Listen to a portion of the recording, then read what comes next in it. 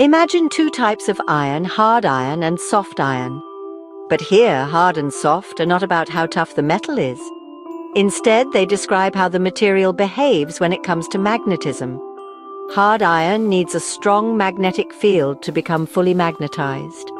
Once it is magnetized, it stays that way for a very long time, even after the magnetic field is gone.